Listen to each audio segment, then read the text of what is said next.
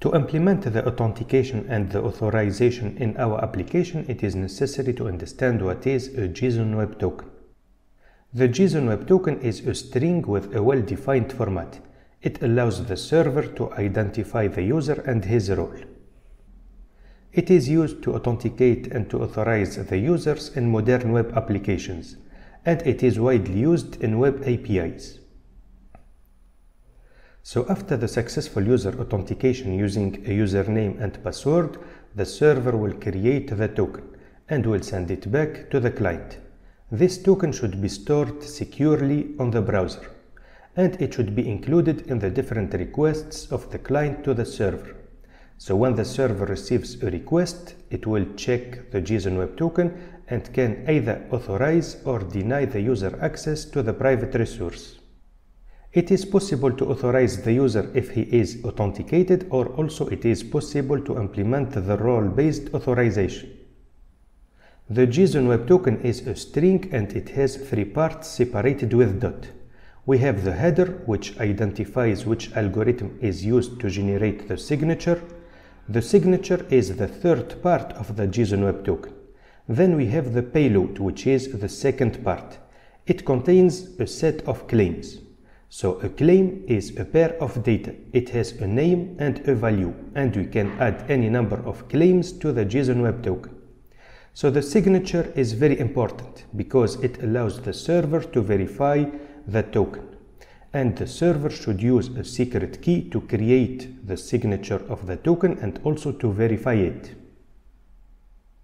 So here we have an example of a JSON Web Token. We can see that it is a string with three parts separated with dot.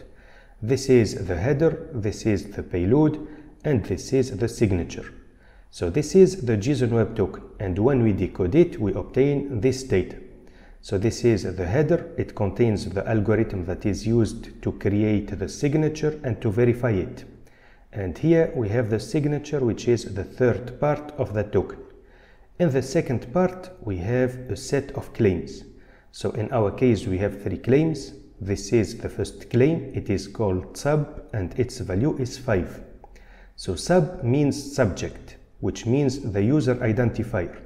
So we can either use sub, which is a standard claim name, or we can use ID, which is a custom claim name. Then we have the role, which is admin, and here we have exp. So exp means expiration date.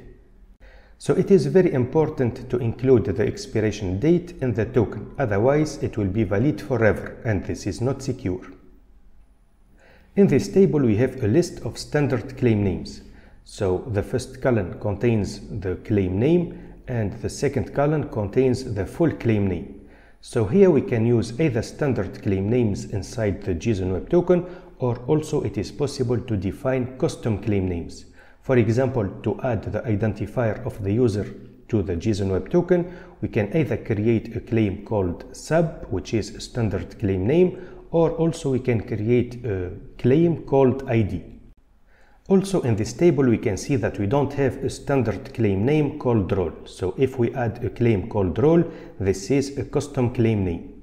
And it is very important to add a claim called role if we want to add the role-based authorization.